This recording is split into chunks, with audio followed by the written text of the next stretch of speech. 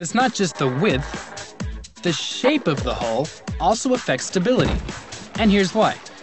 The weight of a kayak and its load act like a single force at a point called the center of mass. When a kayak starts to tip, the center of mass rolls with the kayak, while the center of buoyancy shifts to stay in the center of the submerged hull. This position of the weight and the buoyant force creates a rotation that rights the kayak. But with the narrow and rounded hull, the center of mass rolls with the kayak, while the center of buoyancy doesn't move much.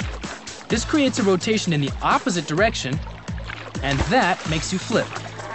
So, the wider and flatter the hull, the more stable the kayak.